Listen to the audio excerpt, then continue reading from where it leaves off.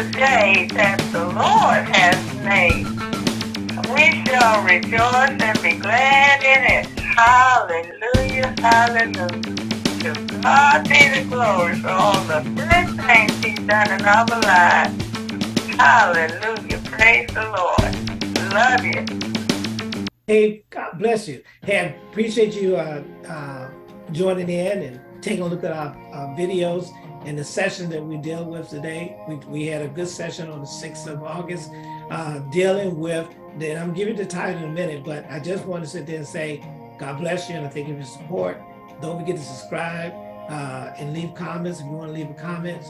And we're going to go ahead and break these sessions down from A to G or whatever it needs to do to complete it. And we'll try to post them on Facebook, Twitter, and YouTube. Those who subscribe, you get notice when we put them out. Those we use by text, we send out video, we'll send those out on Sunday, Monday, Wednesday, and Friday. But I really encourage you to take a look at this because I tell you, man, this is a great subject today. And let me tell you what the subject is here. The title is interesting. Let's talk about the fact is that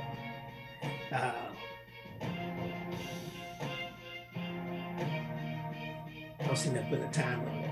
The talk about the fact is, do other gospels give more authority to steal, kill, and destroy? When we talk about the fact is, there's only one gospel, but people have used the title of Christianity, title of their belief system, to justify another message of kill, steal, and destroy. Our faith, which is in Christianity, talks about loving one another and the salvation of all mankind if they receive and they believe. But that's the choice they make, and God gives us a choice.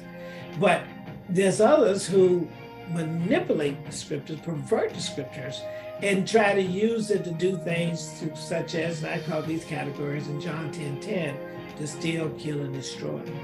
So that's what we talk about. We use Galatians 1:6-10, and John 10:10, and Philippians 3:12-17. I encourage you to take a look at and read those scriptures for yourself because it's very important. But I did put down here, let me go ahead and show that foundational scripture, which it says in Galatians 1:6, I marvel that you are so soon removed from him that called you into the grace of Christ unto another gospel, which is not another. And that's the whole point. It's not another gospel. But there be some that trouble you and will pervert the gospel of Christ. But though we or an angel from heaven preach any other gospel unto you than that which we have preached unto you, let him be accursed. As we have said before, so say I now again, if any man preach any other gospel unto you than that which you have received, let him be accursed. For I do now persuade men or God, or do I seek to please men? For if I yet please men, I should not be the servant of Christ. Think about that. That's why we're talking about the fact is that we're going to show some historical records, and you'll see in a few minutes, where people have gone to, and this time the biggest ministry of Christianity at that time, back in the 1400s, 1500s, 15th century, was the Roman Catholic Church. I'm not putting Catholic Church down. I'm talking about the individual who was in charge at that time, not now, and not the whole history of the Catholic Church, but those that were in charge at that time wrote letters to justify slavery. And that's why people sit there and say the Bible justifies slavery. No, people did. And people did it using another gospel. Why I say another gospel? Because Christ didn't teach us that. That's not in the teaching of Christ. That's not teaching them to steal, kill, and destroy. That is not the teaching of Christ. Amen? And that's what we want to be saying. So I hope you enjoy this segment, that you're going to listen to this session. And the whole point is people manipulate and try to pervert the gospel to do bad things. And I'm asking you to not let people anymore pervert you to do bad things, but to love one another, because we're all children of God. And we all have the right to have, to live in peace, not in torture and pain and oppression and discrimination. We don't need that, amen? So I hope you enjoyed the session. I did extend this, so I'm gonna cut it in some more, because we're gonna break this down to A, B, C, to G. But God bless you. And just remember, Jesus, Yeshua is Lord. Yeshua is Jesus' Hebrew's name for Savior. God bless you. And I'll see you when I see you. Bye-bye. Which is, and you know, the thing about that one is to me, that's you all, because one of my friends I was talking about it, I didn't get a chance to talk to you about it, but the people, what he was saying, he represents people, Brother Addison, they got away with the lynching. Yeah. That's getting away today of stopping a simple traffic stop and then end up in where somebody died. George Floyd was pulled over for a $20 perceived counterfeit. But that was it. I think it was a $20. Yeah, $20 bill. $20 bill. That resulted in a person dying.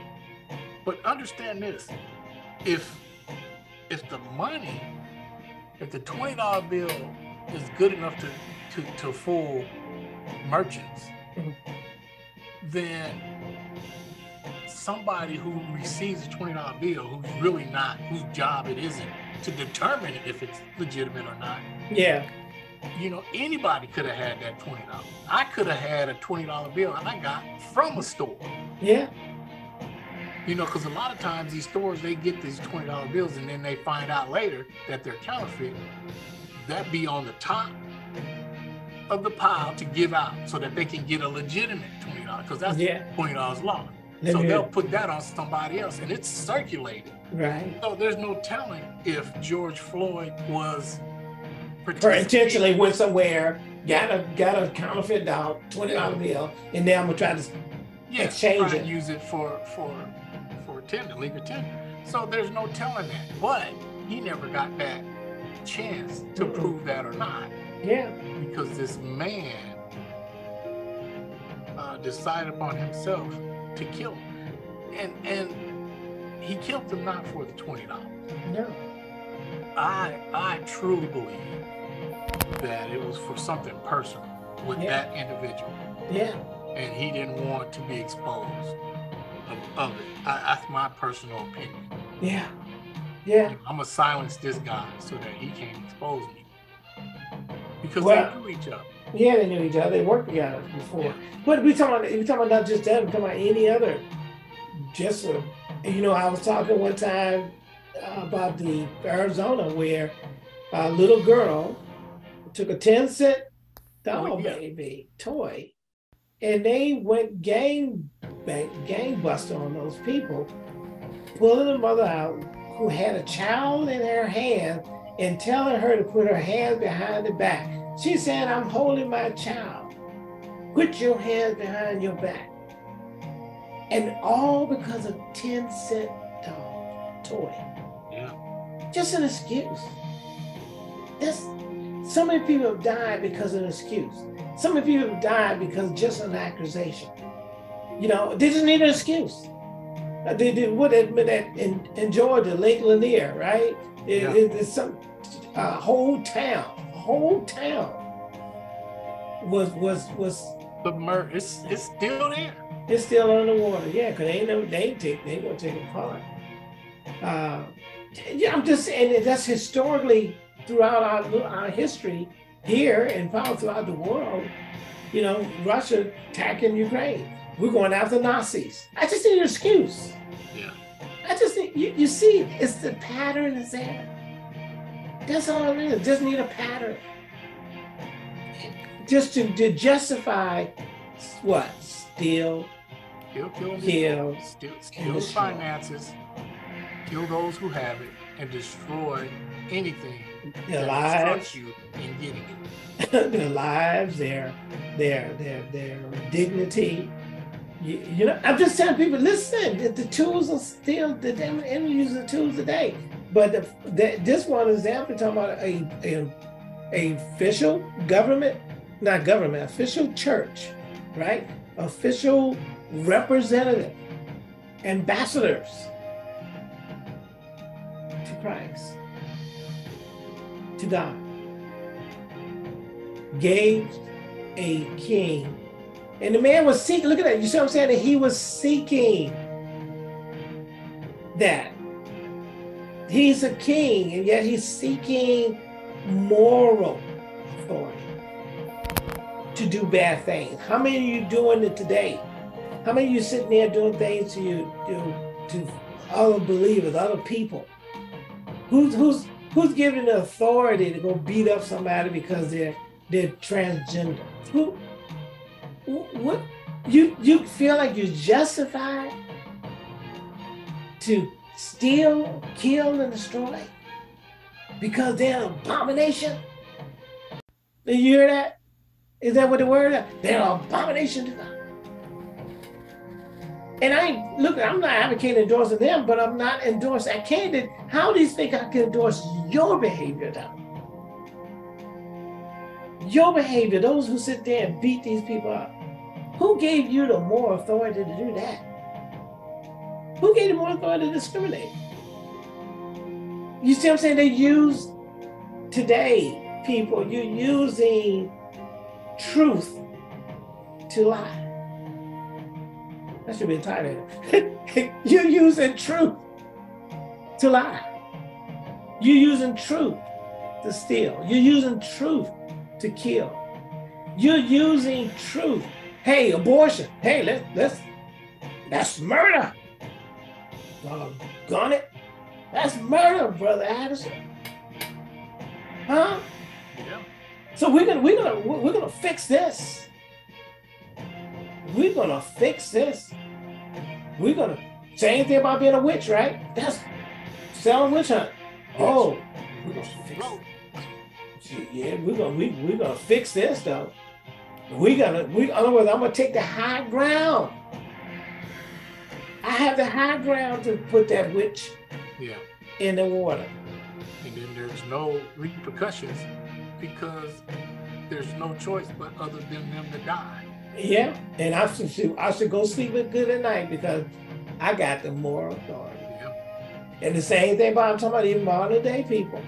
There's people, you're talking about abortion, you're talking about the death rate of mortality, infant mortality rate, or in birthing, either the mother dying or and then especially for particular color of people. But hey, we're gonna call it, they deserve it.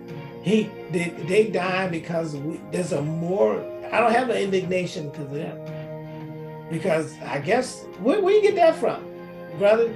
If you don't have, if you against abortion, you against anything that's going to take a child's life, and yet you see where there's doctors, hospitals taking lives, and yet you that's all we're trying to say.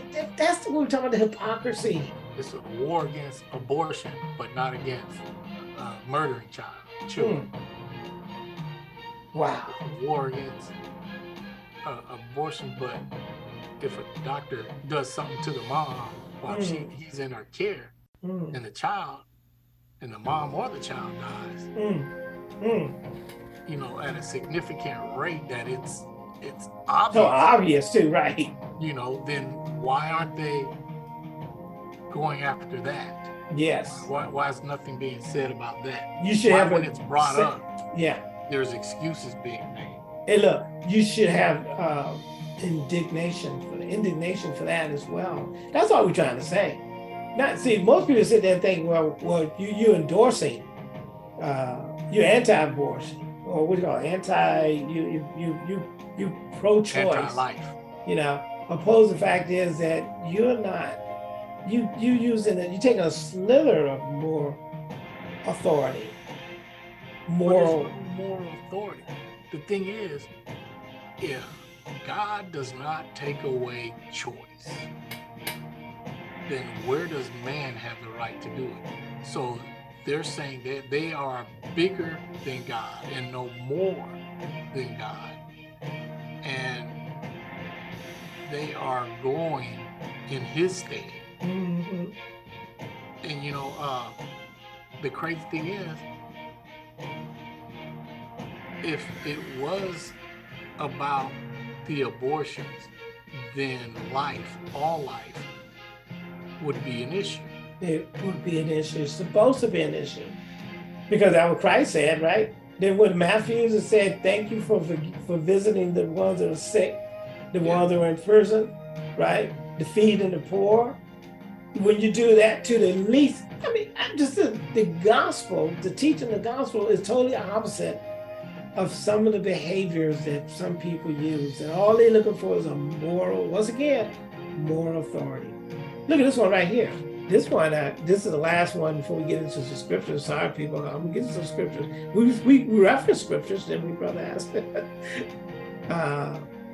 But we need to show, this is here just show the example of people using the gospel, I call it another gospel, to justify bad behavior. Here's the last one here. This is, like I said, this was the most dominant Christian church in the world during this time. That's where you got to break out from the Protestant movement and all that stuff. But I'm just saying, at this time, this was the most dominant Christian institution. Yeah, Catholic. Yeah. Go ahead and read it for us. Okay, in the 15th century, the Roman Catholic Church divided the world in half, granting Portugal a monopoly on trade in West Africa and Spain the right to colonize the New World in its quest for land and gold. Pope Nicholas V buoyed Portuguese efforts and issued the Romanus Pontifex of 1455, which affirmed Portugal's exclusive rights to territories it claimed along the West African coast, the trade from those areas. It granted the right to invade, plunder, and reduce their persons to perpetual slavery. In writing. It did it in writing. Yeah. But this is a continent that has nothing to do with them. There are civilizations that were existing there long before they. Yes, sir. And yet they're going to give them a name and put them in a box. Yes, sir. That will give them the freedom to reduce their persons. Yes, sir. Perpetual slavery. Yes, sir. To put them in a category that's less than. Less than. A commodity. Basically made them a commodity. But really, let's get to the real point, to steal, Kill and destroy. Kill and destroy. This is the church. That is the so-called church because he did, remember the first one he did was in 1452. Yeah. And then he decided, well, that's not, because that covered the people in Europe. That's what that was dealing with, in Arab or Saudi Arabia. And then they said, well, no, we had it. Oh, okay, yeah, you need one for West Coast of Africa, so that you can take them too, You see what I'm saying? That's all I'm saying. Another gospel was being taught. Yeah, and think about this. The number of people that were taken from this continent and sent to various parts of the world, and then the ones who were left there in servitude. What's going on in Africa now? Yeah. In a way that was ungodly. To exploit those people? Yeah. Ooh, very unhumane. So, and yet, these people still thrive. Okay, and all I can think of is those people in Egypt. Yeah. Those people who were put in such conditions, just like this. but yet they could not control the population. They tried killing them off. They tried birthing them. They did. Oh, it's almost like it's a pattern thing. And trying to use the exact same tools today. Yeah. To eugenics. Yeah. Trying to kill people off. So I was looking at I don't know if I think I forwarded it to you. I can guarantee I forwarded it. Check your TikTok out. They were saying is the reason why we got the worst health care, the reason we really got a problem with Social Security, the reason we got a problem with welfare, because they thought we were going to die off. And yes. Then look, just like in Egypt. Same thing. And I'm saying is the reason we got a bad thing too, because they don't, because of that, they said, no, we want to, you allow these people to flourish if you give these benefits to them. So what we're going to do is not give those benefits to any of you. Yeah. So I know you poor person is white, you're not going to get these benefits because you don't want to give that to you. That's why it was so imperative to corrupt Obamacare. Because if it would have been left intact the way it was originally designed, then the care of everyone would have been guaranteed. Yeah. Oh, I think another one, brother, is this. I think the reason why they didn't want to give the debt relief for the student loans, not it. Everybody will get it. Yeah. Yeah. Oh man, that means that black people. No, we can't do that. We can't do that. That happened. You cannot. Oh no. They can't have that freedom, because if they have that freedom, then they'll be able to use their time and resources to do other things. Oh yeah, find out other things to make. To flourish, basically. Because education is power. Knowledge is power. And if people get this education, then you're gonna give them. Because you gotta remember, people. This is just factual stuff we're talking about. Then the other part is conjecture. Now you can say no, it wasn't. We didn't want to give debt relief because of people of color. No, okay, I grant you that because I can't prove that. Can we, Brother Adams? We can't prove that. Nope. But I do remember during the historically fact during slavery, that they were not allowed to read. Be educated. Come on now, it was against the law. Did anybody remember that? Because it said a benefit. It says a benefit out of slavery. Well, one of the non-benefit was no education. No. If you catch you reading, no, they killed it. Oh, you gotta go. You got to go. And I'm just saying, people, that's the truth. And do you think that has something about the debt relief today? This people. Black Wall Street was successful, Brother Adams. And there was other communities were successful. What happened to them? We had you're right, yeah, we had a president. Yeah. Success. Where did the Tea Party come from? How they stood up. People. What's going on with all these voting restrictions right now? Too many people voting. We got to bring that. We got to make this more restrictive again. Out of a lie too. Obviously, it worked. People voted and everything else, but no, we got to make it more restrictive. Now we got to do something that's going to discourage you. Come on now.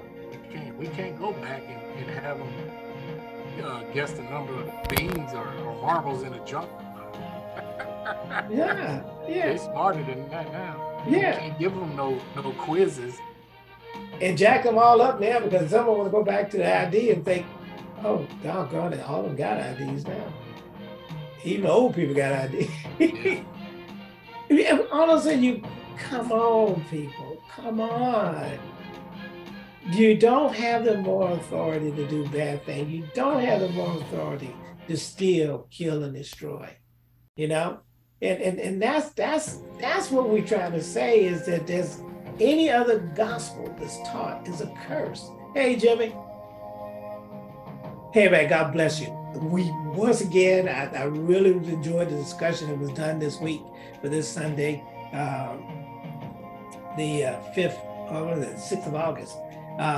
And you really need to take a look at this and analyze the scriptures. See, and I'm going to talk about the fact is that there's people today, as well as documented history of people preaching, teaching, authorizing another gospel. And what I mean another gospel means is that our gospel is, which may stand for good news, is to love one another. Our gospel is that God sent his son, his only begotten son. And I ain't talking about, I'm talking about his spirit, the spirit of Christ. His body came so that he can be and die for our sin. You can't kill God, amen? But you can, God sit there and put himself in the flesh, incarnated for the flesh, amen? So the point I'm saying is that the gospel is that God sent a savior for all mankind to be saved. And that's the teaching of the gospel, and that all of us can receive it. Don't mean we're going to be forced to do it. And that's another thing about it is if you preach a gospel where you force somebody to be a believer, then you're not preaching the gospel. The gospel is an invitation. The gospel is a gift. And you don't make people receive a gift, you offer the gift. And for us as sowers and believers, we continue to preach the gospel so people can understand it. Amen. So I think you're going to love this.